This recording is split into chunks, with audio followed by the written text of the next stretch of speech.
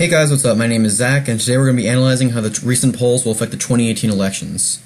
So, if you guys have been looking on RCP, Quinnipiac, or any polling site, you've probably been seeing a recent spike in congressional polling across the United States, and in individual Senate seats as well. This is mainly credited from the release of the New York Times anonymous op-ed from a source in the White House, and from the release of Bob Woodward's book, both things transpiring in the past few days. And in my opinion, both of them, well, let's start with what they are to begin with, since some of you probably don't know. Both Bob Woodward's book and the anonymous op-ed by New York Times both essentially say the same thing, and that's that there are aides in the White House who are actively working against Donald Trump because they believe that he is temperamental, that he is irrational, and that they don't think that he is fit to lead, and so the aides allegedly have been swiping documents off of his desk and working actively to make sure that he doesn't make any irrational or decisions that can affect the country. There have been discussions in Bob Woodward's book and in the op-ed about invoking the 25th Amendment, which would cause a very complex and long constitutional process, which would basically just remove the president from office and install the vice president as the president. So my views on it is there's either two outcomes. It's either true or it's not true. Obviously, those are the two scenarios. If it's true, then obviously this is disastrous for the president. If it can be proven, obviously it's disastrous for the president, since it just shows that his own aides don't have confidence in him and that he truly is not fit to lead, or at least his closest cabinet members and closest aides don't believe he is, which is disastrous for any president. If it's not true, if this is just one aide speaking out about how they feel, and that's not universally true, and that may not be even true at all, that it isn't as extreme as the aide characterized it or as Bob Woodward characterized it, then it's still damaging to the presidency, because this just shows that the president doesn't have control over his own cabinet, he doesn't have control over his own advisors, and this isn't good for the president either way, is essentially what I'm saying. It either shows that he is truly irrational, or that he does not have a firm control over his own aides and his own cabinet, which in either way, does not look good for him, and the polls are showing that. I'm going to get to the Senate map once I analyze each poll individually, but first let's look at the generic congressional vote polling, which hopefully load. There we go. As we can see here, there's been a giant spike in Democratic approval numbers for 2018 Congress. Recently, it's been the highest since it's been in months, maybe even almost a year, it looks like. It's dipped down today, but I think that was mostly as a result of the jobs numbers that was released today, which were pretty solid. But regardless, this is the highest Democrats have been since the beginning of 2018, as you can see over here. And this is very good for them. The November midterms are about a month and a half away, and for this to happen so close to the midterms is very, very good for them, to say the least. But we're not just looking at it here. Let's look at the individuals. Well, actually, let's look at Trump's approval first, which is even more of a spike, if you ask me, in terms of disapproval. You can see definitively that August 20th, I guess, is when it started, but it really started to solidify and become more prominent and noticeable right around when Bob Woodward's book and the op-ed came out. And I'm not saying that these polls are just because of the op-ed and just because of Bob Woodward's book, but it absolutely is a huge factor. I think it's a big factor. Oh, there we go.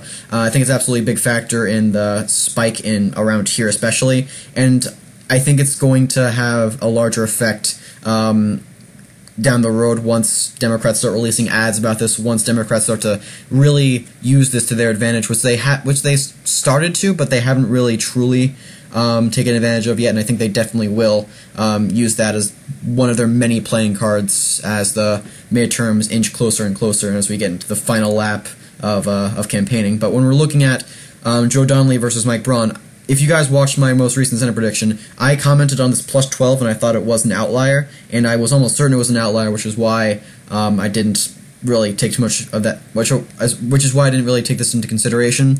But now we have another poll coming out, which has Donnelly +6 over Braun, and that's not +12, but that's much more solid than you would expect this race to be. You would expect this race to be 50-50 split, or at least I would. But the polls are not reflecting that at all. The polls are reflecting a very strong advantage in Donnelly's favor. And this will play a role in how this election will go and how I will call it in the future.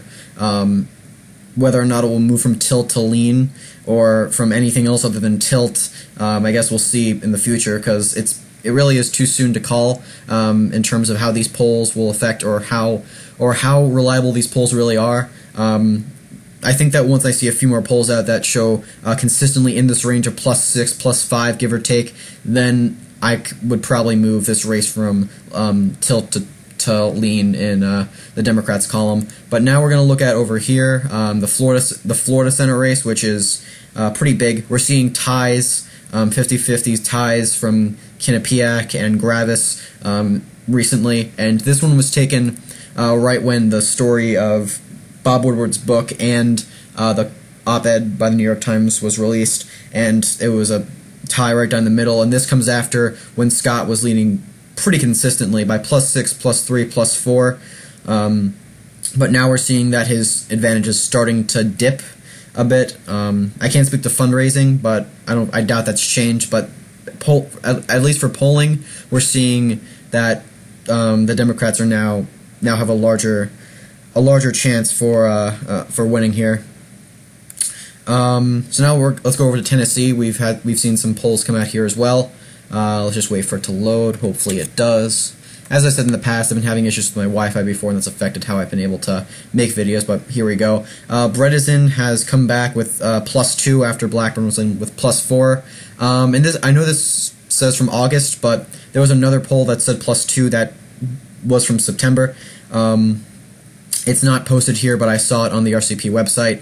It was another +2 in favor of Bredesen. So Bredesen is definitely making a comeback in this state in terms of polling, at least, and that is very good for him. This is a state that Democrats need. Well, they don't need it. There's a number of combinations that Democrats could win in order to take the Senate, but if you ask me, this is a state that they kind of need in their column. There's very few other ways for them to take the Senate without Tennessee. So now that I've discussed these Senate races, and there's been a number of Senate races that polls have not come out yet, like Texas, I guarantee that this is going to have an effect on Texas. I guarantee it's going to affect on Arizona, Nevada, all the close states. But in terms of the Senate prediction, I'm going to characterize how it will affect it now. So to start off, I think that this definitely puts Indiana in leaning Democrat. Well, not definitely, but if this all comes to fruition, and if it all holds throughout these next few weeks, then Indiana would move into leaning. I know there's no polls in Texas yet, but Cruz was leading by +1 in the most recent poll against Beto. His lead is starting to slip, and if we see that have the same effect on Texas that's having on Indiana and on Tennessee, then I would see this move into tilt red, which is not good for the Republicans, that this once likely seat is now becoming more and more competitive for them. I'm not saying this is the case now, I'm just saying that this is the case if this all becomes much more prominent, and if this all maintains its momentum, which is somewhat unlikely, but not entirely unlikely. I mean, once we're getting this close to the midterms, anything can happen, and it's becoming more and more of a factor as we get closer. We can see Florida becoming tilt blue, as we're seeing with the polls. That would put the Democrats effectively in control of the Senate. Same with North Dakota. We can see that having an effect there. No polls have come out there yet, but I'm just speculating. We can see states like Nevada becoming likely blue. We can see states like Pennsylvania, Michigan, Wisconsin, that special race in Minnesota, all becoming solid blue. Overall, I'd say that Texas is unlikely to go from anything from a lean, even with this breakthrough. Indiana is somewhat unlikely, but we keep that as a tilt blue. For now, Florida will remain tilt red. For now, North Dakota will remain tilt red, and Nevada will remain tilt blue. But we're seeing more and more pathways open up for the Democrats to take control of not just House of Representatives, which they were already strongly favored to win before this came through, and before these polls came, which show them in a very strong lead. But we're seeing a lot more pathways for Democrats to take the House. We're seeing a lot more pathways for Democrats to take the Senate. I still believe that the Republicans will hold the Senate. I still believe that this 50-50 margin is what will occur in the Senate. But I believe that there's a number of more combinations that Democrats can have in order to win the Senate with this breaking through. This is definitely very beneficial for the Democrats in the Senate, and especially beneficial for the House of Representatives, because as I said in my my House of Representatives prediction, which was from like about a month ago, if you guys checked it out, I predicted then the Democrats would take the House, but by a very small margin with a very small hold. But this is good. This is especially good for them in the House, arguably more so than the Senate, because if they can take the House with an even larger lead, like this doesn't change the fact that the Democrats will take the House, because I do believe they will, but this will change how many seats they take, which is everything. I think that if they take 30 seats, they'll barely hold a majority.